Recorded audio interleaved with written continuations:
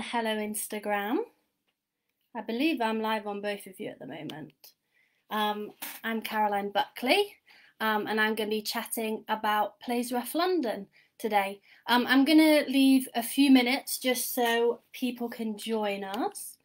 I'm not sure if I'm live on Facebook yet, but I think I actually am. Okay, this is the first time I've done this, so I can wave at people, that's fun. Okay. So like I said, I'll give a few minutes for people to join us. So this is something that the King's Head Theatre is doing every weekday at 1 p.m. And if you miss any, they also upload them onto their website as well. Okay, great. I am on Facebook. Cool. So, like I said, I'm Caroline Buckley, and I'm going to be talking about Plays Rough London. It's a new writing night that I've been running for the last 4 years. Firstly, thank you to the King's Head Theatre for asking me to be involved, and for providing such a brilliant resource for theatre makers in such an odd time. Like I said, I'm live on Instagram and Facebook. I'm going to be checking them both regularly, so if you do have any questions, please ask them, and I'll be having a look and answering them as best I can. Cool. So I'm going to try and cover a few different things over the next half an hour, from how and why Plays Rough London was founded, a brief overview of our past events and what we learnt from them, to what we look for in a script. Along the way, hopefully, I'll give some tips for writers, for producers, for theatre makers. I'll also discuss how we're adapting to producing work online, and I'll let you know how you can get involved with our next event. So firstly, to give you a little bit of background on myself, I'm a writer and producer. Aside from Plays Rough, I've worked on a variety of projects, including a docuplay about the history and hauntings of the Old Red Lion Theatre, and a satirical musical called Grab 'em by the Pussy, and other work in both theatre and film. I'm just going to check I'm still on Instagram. I think I'm going to have to keep tapping it because it's going dark. Okay, but I will do that. And to give you an overview of what Plays Rough London does, we produce new writing nights. Each night is a different theme or brief. We have open submissions for writers, directors, and actors. We provide rehearsal space. We often photograph and video the performances as well. Our aim is to facilitate personal creative growth and the development of projects. So we encourage participants to take risks. We're more about creating an environment where you can kind of explore things, you can improve your skills, less so about staging perfect, polished performances. Our only stipulation is that scripts are off book. Plays that were first performed at Plays Rough have gone on to full-length shows and be performed around the globe. It's also a great environment to meet other creatives who you can go on to work with in future. Right, I'm just going to move Instagram so you're easier for me to tap and not so you don't go dark, because I'm not actually sure if you can still see me when it does that. There we go. And I'll move you so you don't keep seeing my arms going in front of it. Okay, let's have a look.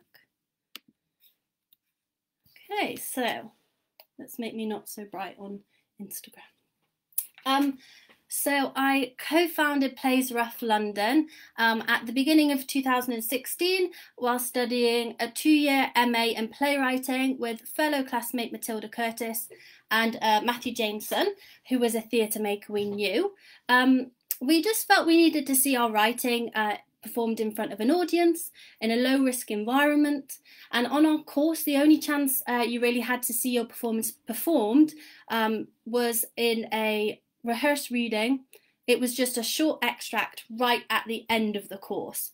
And we assumed the best way to improve your skills as a writer was to see how directors and actors interpreted your work, and then to see how audiences reacted to seeing it performed. And for that simple reason, Plays Rough London was formed.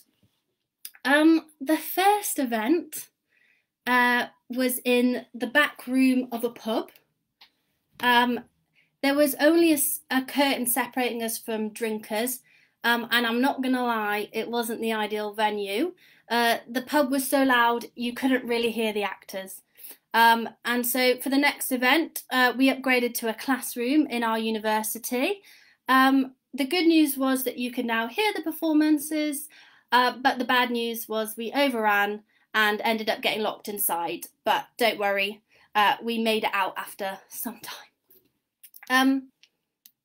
One of our next events was one of our most adventurous ones, and one we learned a lot from.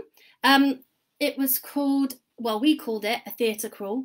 It was essentially an outdoor tour around Angel of 5 site-specific plays.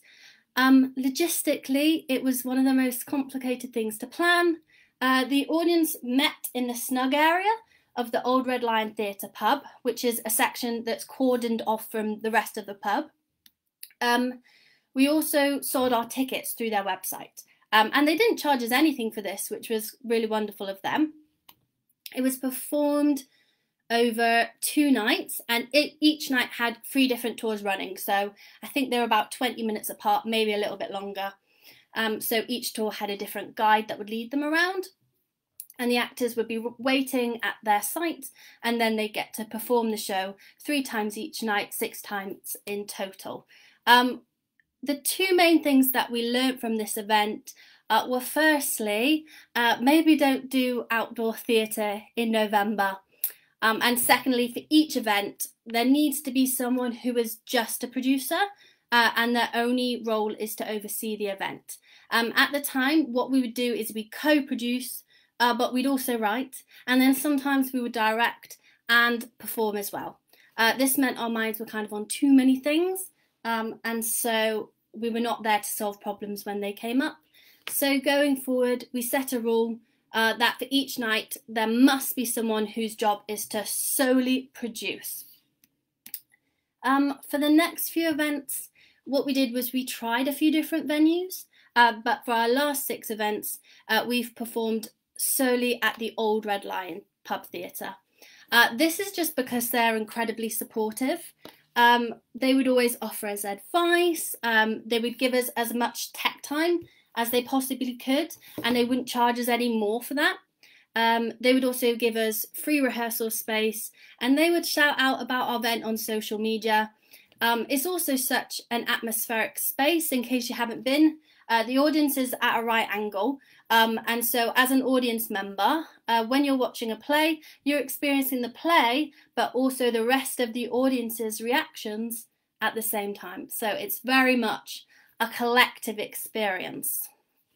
Yeah, over the past events we developed, we changed and we improved what we were doing in a lot of ways. The benefits we had got from the night ourselves of improving our writing, meeting other creatives, and using it as a launch pad for projects. These were things we wanted to offer to other theatre makers as well. So we decided to have open submissions. At the beginning, this was kind of just for 1 or 2 of the plays, but gradually as we went along, it became what it is today, where all participants are selected from open submissions. I think being able to offer this sort of experience for emerging artists, I think it's invaluable for the industry. There's a lot of scratch nights out there, and they just enable us to hone our craft, as I say, in a low-risk environment. That being said, we do have to acknowledge that they don't reach everyone. Only people who have jobs that are like flexible and can get the time off work and can also afford to get the time off work can participate. So I think this is something we need to address and think of ways that we can make Plays Rough more accessible to all. We also don't offer anything for producers at the moment, and this is something we want to change. We're considering how we can do this, but if there is any emerging or like aspiring producers out there who want to have a chat, just get in touch to playsroughlondon@gmail.com, and I'm happy to chat with you, give you any advice on fringe theatre and that sort of thing. So yeah, please get in touch. So as I said, okay, so apparently it keeps breaking up on Facebook. I have an inkling that it might break up on Instagram as well. I think that might just be my internet. So I'm not really sure what to do about that. So I'll just keep going. And then any gaps, I will just write them down after so people can have a read. And just a reminder, if you do have any questions at all, please do ask. And then I will be able to speak about what you want to hear about. Okay, so one thing I also thought would be helpful as well was to go over how we produce each night, like stage by stage. It might be useful for someone who's never produced a scratch night before and is interested in starting. It's something that we've developed on the job. I'm sure other nights are produced differently, but this is just the way that works for us. The first job is one of the funnest. We just decide on the theme or the brief for the event. And this can just be anything that we can think of. The funner the better. The next task is to work out the timeline for the production process. I'll consider how long we need for each part of the process, making sure that we allow enough time for things to go wrong, because they sometimes do. You've got to think about things like how long do we want applications to be open for? If we're asking people to write a new script, then we'll need to have applications open for at least 4 weeks. But if we're just asking for examples of work, then this can be a shorter window because they can just submit something that they've already written. You'll need to consider and think about things like this for every step of the production. This is something you'll get an instinct for over time. Yeah. The third thing we do is we secure a venue. Before I will agree to a date that's been offered, I'll make sure that I can arrange enough rehearsal space in the 2 weeks leading up to that date. You need to create the timeline first, just to make sure that you don't book in a performance date and then realise you don't have enough time to do everything, because you find out short tasks add up. And then you realise you actually need a 4-month lead-in when you thought it would just be a few weeks. Then we would advertise for or approach someone to tech the show, as well as a photographer and a videographer. We'll also organise someone to host the event. We find this helps to keep the audience's attention between each play, and it really boosts their energy. Then we prepare for and launch the applications. This involves creating images and copy that we share on our social media, on our website, and in a newsletter for people who have signed up for email notifications of when applications open. We also post on certain special interest Facebook groups, and then we email the BBC Writers' Room and London Playwriters blog and request they share it on their opportunities board. We have a specific email as well for submissions, with an automatic reply set up, just so people know that their submissions have been received. And we realised it was better to have a separate email for submissions and inquiries, because what we found was that the questions could get lost in the amount of emails we received, and we wanted to be replying to them quicker. The next bit is selecting the plays, the directors and the actors. What we'll do usually is we'll start reading the submissions whilst they're still coming in. This part takes most time, again, just due to the volume we receive, and we want to make sure that we give every submission enough attention. When we have selected a play and chosen who will direct and perform in it, then we have to work out the rehearsal schedule, based on when we have rooms booked and everyone's availability. Now, this is actually one of the most challenging parts because often people's availability has changed from what they detailed on the application form. I think this is just the nature of this type of industry, and we just do our best to adapt people's changing schedules. There'll usually be a lot of emailing back and forth until we reach a solution that works for everyone. One tip is when sending out offer emails, it's really good to set a date for them to get back to you by, because although it's rare, sometimes people just never reply. And so if they don't get back, or if they do decline, what you do next is you just email someone else who's suitable to ask if they want to take the role. When you're creating your timeline, again, this is a point where you want to allow a little bit of wiggle room, as it might take a little bit of time. When it comes to marketing the event, what we currently do is we post on social media, things like play and cast announcements, rehearsal pictures, and to be honest, for now, that's like the extent of our marketing.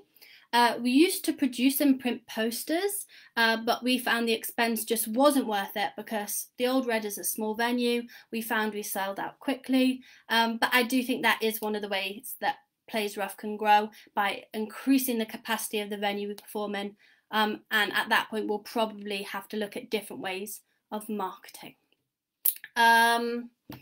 So as the show date is approaching, I'll be checking my emails regularly, as sometimes people might drop out or might not be able to attend a rehearsal for certain reasons, and you need to be on hand to solve those solutions quickly, because usually from going into rehearsals to the show, there's not going to be a lot of time. And then I'll also be putting together a programme, which we used to print, but now we use a QR code, and then the audience can look at it on their phones, which I think is a great solution to using less paper. Top tip. What we'll do, we'll work out the running order of the plays. We always include an interval in our nights, just because we feel like the audience usually want a second drink and a chance to discuss the plays that they've seen so far. We always want the first half to be the longer of the two. And just like when you're working out a narrative of a play, when you're choosing the running order, you're deciding what journey you want the audience to go on throughout the evening. When show day comes up, there'll be a tech schedule. So each team will be coming in at different times, but myself and Matthew will be on hand throughout the whole day. Often it's smooth sailing, but I have found out on performance days that I've woken up to things like a techie cancelling. But what I found from this is that people are wonderful, and there's usually an incredible person who'll step in and lend a hand at short notice. And then once it's all over, we send an invoice to the theatre for ticket sales, we pay any invoices we've received, and then we start thinking about the next theme for the next event. Okay, apparently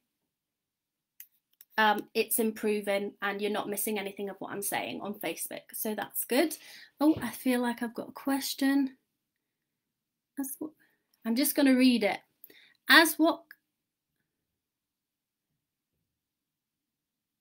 Okay, so he wants to know how much involvement as a producer I have in the rehearsal room, and how much autonomy do I give to the actors and creatives. Do I take a backseat, or are we a collaborative company? I would say we pretty much take a complete backseat. We're not in the rehearsal room. Often we might be on site, just like sitting separate, like literally outside. I don't have any input in how it's staged. I just think that the opportunity is there for the actors and directors and writers to create something, and I'm there just booking the rooms and putting talented people together. So yeah, no involvement at all. I also think it might be helpful, again, just do keep asking questions. I think that's the only one I've received on, yeah, it is. And I'll just check on here.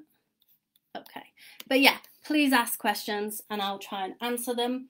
Yeah, so I thought it might be helpful to talk a bit about what we're looking for when we're reading and selecting scripts. I think obviously when submitting a play to a company or a theatre, it's really good to research what they're looking for specifically, because theatre is subjective, and you know, companies have certain objectives like working with creatives from a certain area, that sort of thing.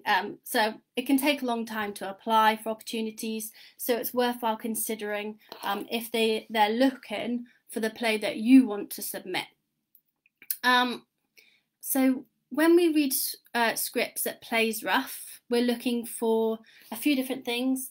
We're looking for a play that works, that fits the brief, that's relevant today, relevant to today, that is entertaining and original, and that is clearly saying, discussing, or exploring something.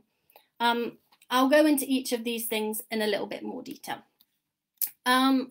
So what I mean by a play that works is one where every element of the script is working together to successfully tell a story.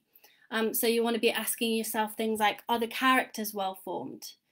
Is their dialogue distinctive and believable? Do the characters go on a journey? Is it well paced? When you're writing something in short form, naturally you don't have a long time to tell a story, so make sure that the setup is snappy. Does the tone and style enhance the story that you're telling? Is this series of events believable?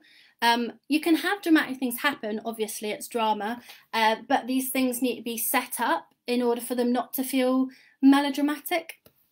I often read plays where people die at the end, but it hasn't been set up, so it doesn't feel like a conclusive ending. You want to be asking yourself, is it stageable? This, again, depends on the style of play that you're doing. If it's a natural play, then obviously that's a lot harder, but if it can be more stylistic, then there's creative ways to get around things. Think about the scale you're writing for. For us, we're a one-night scratch night in a pub theatre. Our resources are going to be limited. We don't have sets, and props and costumes are made up of things that we can get for free. We actually perform on the sets of the shows that we'll be running at the venue longer term, so like multiple week runs. We'll just perform on their set as pulled back as it can possibly be. Another tip is to do with stage directions. Try not to be too prescriptive, especially if it's something that's not contributing to the storytelling. Just don't feel the need to write too much in, as most scripts won't require a ton of stage directions, so try and keep them to a minimum. The moments of silence, they're there for the actors and directors to fill. It's their job to interpret your work after all and to bring it to life, and if you do overwrite your stage directions, to be honest, they'll just be ignored anyway. That's just the truth. So we actually will only consider scripts that fit the brief. Please keep this in mind, like just when you submit to Plays Rough or to any opportunity that's looking for something specific. For our last event, Factual and Fantasy, we received 470 scripts. As I am a writer myself, I can understand that you put a lot of effort into every submission you make. So I make sure I read and consider every script in a fair way. If only scripts written for the brief were submitted, I think we'd receive something closer to like 150. We're quite a small team, so we just ask, please only submit scripts that are in response to the theme. We are looking for creative responses to this brief. Everyone does interpret it really differently. To give you an idea of what we mean by responding to the brief, I'll talk about the last 5 plays we selected, which were for the theme Factual and Fantasy. As you will see, some focus more on one word, while some explore the duality. So the play audio transcript for Air France Flight 447. They used verbatim dialogue that was recorded during a real plane crash. There was also a narrator who, as well as describing the events, spoke about how the accident could have been avoided. The script, She's Not There, was a murder mystery where the murderer claimed that he couldn't have done it because the person he meant to have killed, he made up